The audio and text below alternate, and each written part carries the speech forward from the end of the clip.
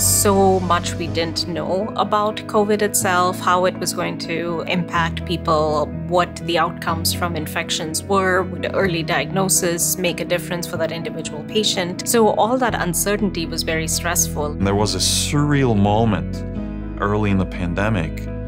Is this really happening? This is like going to happen once in my lifetime.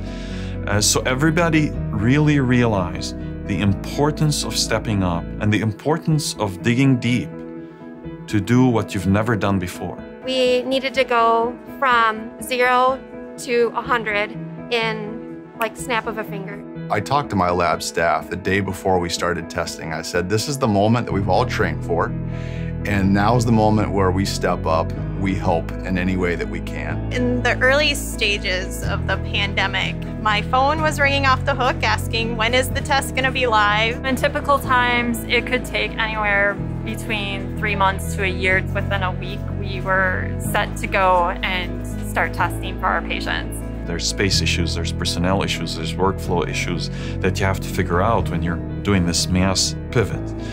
But they were able to do it. Our lab has always had a can-do attitude, right? And that was really highlighted during the pandemic. In order to maintain test turnaround times and then adhere to the physical distancing requirements, we, like many other labs, had to add on a third shift, which for us was primarily staffed by volunteer technologists. So we've got now people who are used to working days, and they've got young kids and their spouse at home, who now they're having to work from, let's say, 8 in the evening until 7 in the morning. And so they're not seeing their children.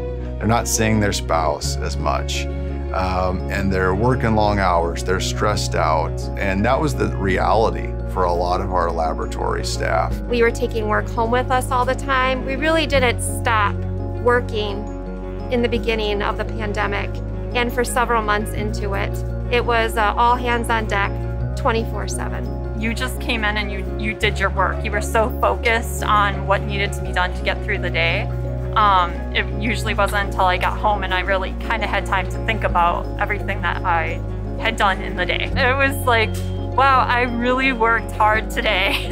We truly did work nonstop for the course of the next 6 months. It was because there was so much to do, and so many people were relying on me to provide them with information and had questions. They're kind of unsung heroes because patients really have no idea how much work goes into their treatment plan. Their treating physician is heavily relying on information from the lab. These are crucial tests that would allow us to make crucial decisions that would affect the outcome of that patient. I think what this pandemic really highlighted was it really opened the public's eyes that behind every one of their COVID results, and really any lab test results, is a trained medical lab technologist. What the pandemic did was it shone a light on the laboratory, because we needed to identify people who are infected with SARS-CoV-2 so that they could be isolated and prevent transmission.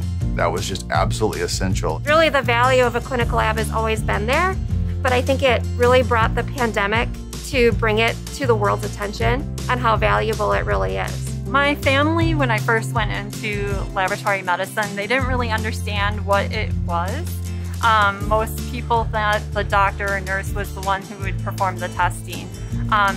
With the pandemic, it really did bring us to the forefront. We have definitely sensed the appreciation from both the Mayo Clinic staff as well as our community throughout the pandemic. The day after we started testing, I was getting lots of emails from physicians that I work with. And I remember one email in particular. He said, "You and the lab staff are now on my Christmas cookie list forever." And I'll never forget that he appreciated so much that we were giving him the answers that he was needing to take care of his patients, that jokingly, we made his Christmas list.